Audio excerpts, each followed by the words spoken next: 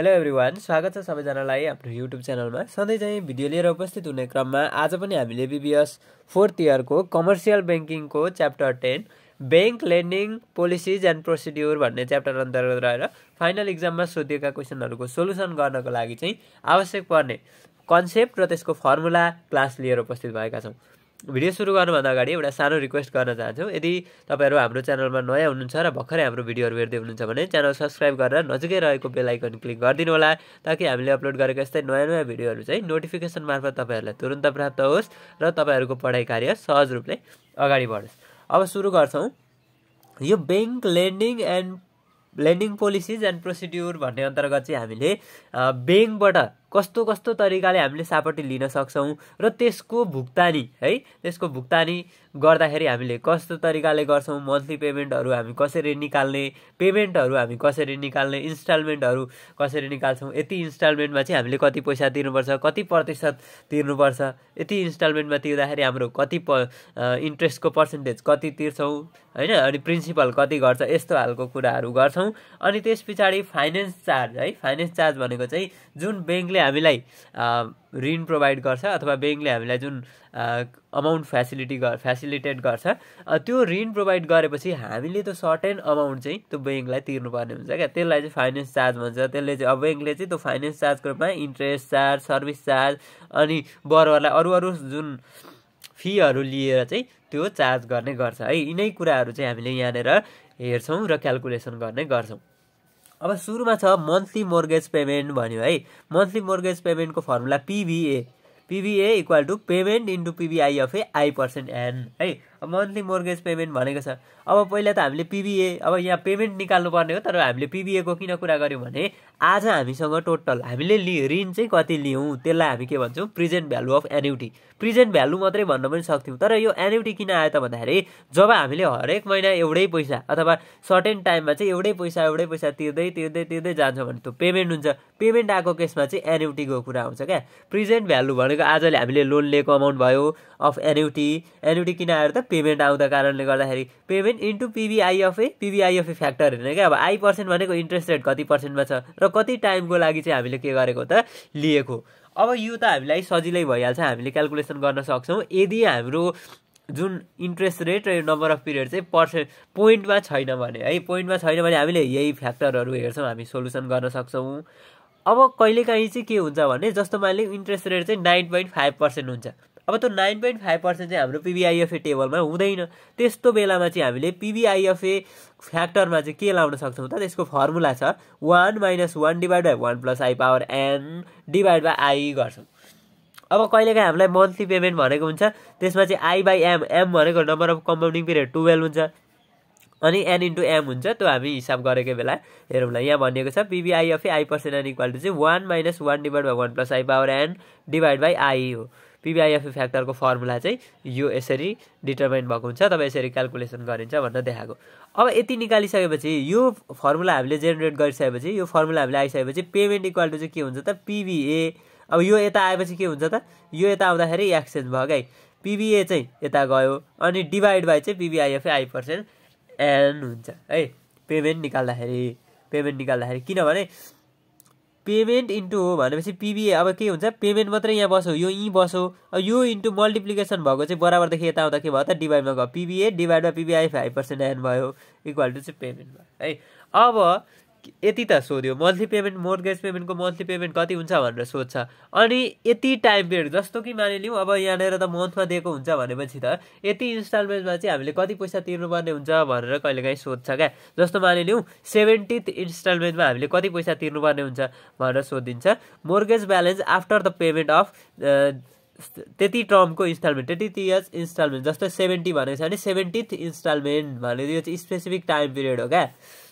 त्यस्तो बेलामा चाहिँ हामीले MBT भनेको मोर्गेज ब्यालेन्स त्यो टाइम पिरियडको इक्वल टु चाहिँ PV0 भनेको बरोड अमाउन्ट, हामीले कति पैसा लिएको त्यो, अनि टाइम्स 1 + I power n। 1 भनेको फर्मुलाको 1 भयो, I भनेको इन्ट्रेस्ट रेट भयो हैन डेसिमल फर्ममा राख्नुपर्छ पावर n भनेको के हो त n भनेको नम्बर अफ पिरियड हामीले कति टाइमको लागि लिएको नम्बर अफ पिरियड भयो minus 1 plus i power t कतिौं इन्स्टलमेन्टको हामीले निकाल्दै छौं त्यो t ले चाहिँ त्यो जनाउँछ है अनि divide by 1 plus i power n अनि माइनस 1 हो है यो छुट्टै माइनस 1 फेरि n माइनस 1 माथि पावरमा होइन अब यति गरिसकेपछि हाम्रो के आउँछ त mortgage balance after the payment of जति इन्स्टलमेन्टको सोधेको छ त्यो चाहिँ हामीले निकाल्न सक्ने भयौं यहाँनेर त्यसैलाई चाहिँ हामीले के गरेका छौं त यी जुन हामीले राखेका छौं संकेतहरु ती संकेतहरुको एक्सप्लेनेसन छ है अब एडजस्टेड रेट मोर्गेज भन्छ कहिलेकाहीँ चाहिँ एडजस्टेड रेट मोर्गेज भनेर कहिलेकाहीँ सोधिएको हुन सक्छ 2 मार्क्समा सोध्न सक्छ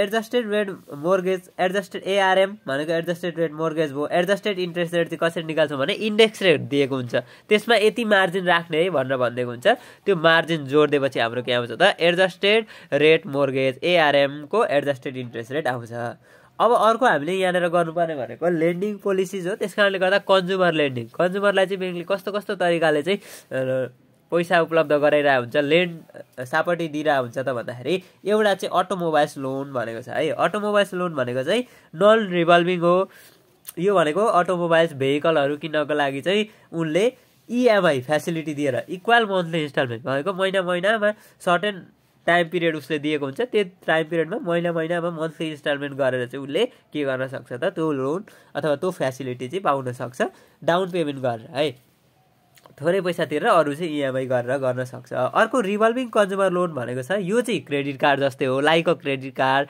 फर अ स्पेसिफिक लेन्डर यो चाहिँ सबैलाई उपलब्ध हुँदैन हैन रिभल्भिङ कन्ज्युमर लोन भनेको अनि सबैलाई उपलब्ध हुँदैन कुनै कुनै ग्राहकहरुलाई मात्रै बैंकले प्रोवाइड गर्छ यो फ्यासिलिटी गरिदिन्छ अनि यो भनेको चाहिँ जुन हाम्रो क्रेडिट कार्ड छ त्यो भन्दा स्लाइटली लोअर इन्ट्रेस्ट रेट हुन्छ है त्यो भन्दा केही इन्ट्रेस्ट रेट चाहिँ थोरै हुन्छ त्यो हामीले रिभल्भिङ कन्ज्युमर लोन हेर्दै गर्दाखेरि अब क्रेडिट कार्ड भनेको त बुझिहालिन्छ क्रेडिट कार्ड भनेको चाहिँ एउटा निश्चित टाइम पिरियडको लागि यति अमाउन्ट लिमिट पनि दिएको हुन्छ त्यसमा हामीले सर्टेन इन्ट्रेस्ट रेट चाहिँ तिर्नुपर्ने हुन्छ यो क्रेडिट कार्ड भयो है अर्को मोबाइल होम लोन्स भनेको छ मोबाइल होम लोन्स चाहिँ यो बाहिरी देशहरुमा अलिक डेभलप्ड कन्ट्रीहरुमा मात्रै छ नेपालको केसमा चाहिँ छैन हैन अनि होम लोन मात्रै छ हाम्रोमा चाहिँ है मोबाइल होम लोन्सको कुरा चाहिँ अहिले छैन यो हामीले जम्मा यो कन्ज्युमर लेन्डिङमा चाहिँ यो पर्सन भन्ने मात्रै हो हामीले यहाँनेरबाट खासै अरु हेरिराख्नु पर्दैन अनि नन इन्स्टलमेन्ट लोन भनेको छ long some into a single payment भनेको छ लङ सम भनेको पछि एउटा सर्टेन टाइम पिरियड म्याच्युरिटी पिरियडमा चाहिँ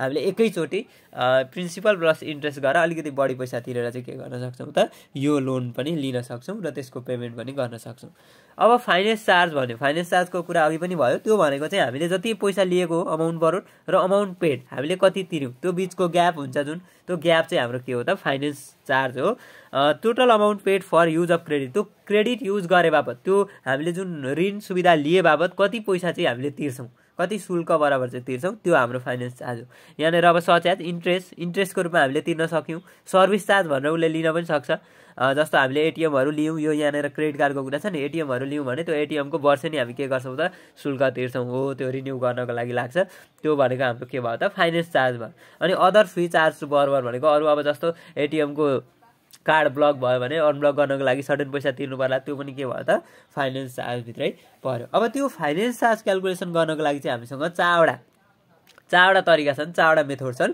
त्यो हामीलाई फाइनल एक्जाममा सोधिरहेको हुन्छ ल 2 मार्क्समा पनि सोध्छ कहिलेकाहीँ चाहिँ त्यो चारवटै मेथड गराएर चाहिँ हामीलाई 10 मार्क्समा पनि सोधिरहेको देखिएको छ अब त्यो जुन चारवटा मेथड छन् ती मेथडहरु हेरौं त्यसमा पहिलो नम्बरमा छ एडजस्टेड ब्यालेन्स मेथड भन्नु है एडजस्टेड ब्यालेन्स मेथडमा चाहिँ हामीले के गर्छौं भने फाइनान्स चार्ज निकाल्दाखेरि जति बिल अमाउन्ट हो त्यसमा हामीले एउटा सर्टेन टाइम पिरियड पछाडी चाहिँ तिर्छौं क्या यति पैसा चाहिँ तिरेको छ भनेर हामीलाई दिएको हुन्छ त्यो तिरेको पैसा घटाइदिने अनि फाइनान्स चार्ज रेट भनेको चाहिँ एकदम सस्तो हुन्छ हुन त यो अरुको तुलनामा जस्तो के हुन्छ भने फाइनान्स चार्ज रेट भनेको 1% 0.5% 2% यस्तै हुन्छ त्यो चाहिँ हामी के गर्दिन्छौं त मल्टिप्लाई गर्दिन्छौं त्यो गर्दाखेरि फाइनान्स चार्ज आउँछ यो भनेको एडजस्टेड ब्यालेन्स मेथड भनेको हामीले पेमेन्ट एडजस्ट गरिओरी चाहिँ फाइनान्स चार्ज डिटर्मिनेसन गर्छौं त्यही भएर एडजस्टेड ब्यालेन्स मेथड भयो अब प्रिभियस ब्यालेन्स मेथड भनेको चाहिँ जति बिल अमाउन्ट हो त्यसैको हामीले फाइनेन्स चार्ज रेटसँग मल्टिप्लाई गरेर निकाल्छौँ भने त्यो चाहिँ प्रिभियस ब्यालेन्स मेथड हो।